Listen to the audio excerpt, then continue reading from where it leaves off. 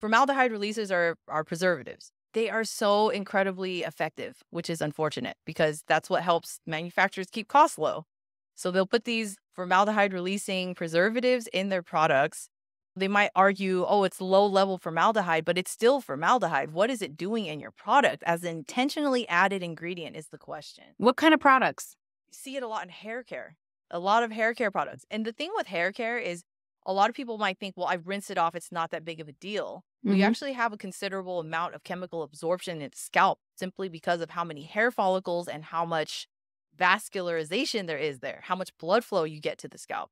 So it isn't necessarily something that I would ignore. Shampoo is something that I have absolutely cleaned up, and especially for the children. Sometimes my kids like to play with the shampoo. They want to keep it on their head and make their hair into like a funny mess or something like that.